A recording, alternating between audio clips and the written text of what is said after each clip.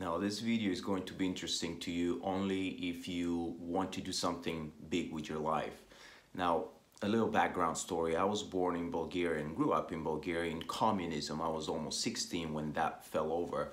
And I was taught into not dreaming and not planning for my future, because what was the point? Everything was decided for me.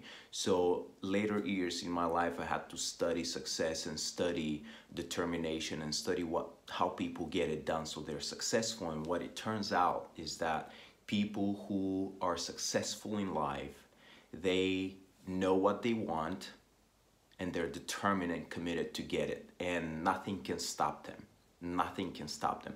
They are scared, they are afraid, they fail often, but always, always, always, they find the strength one more time to get up. That's it.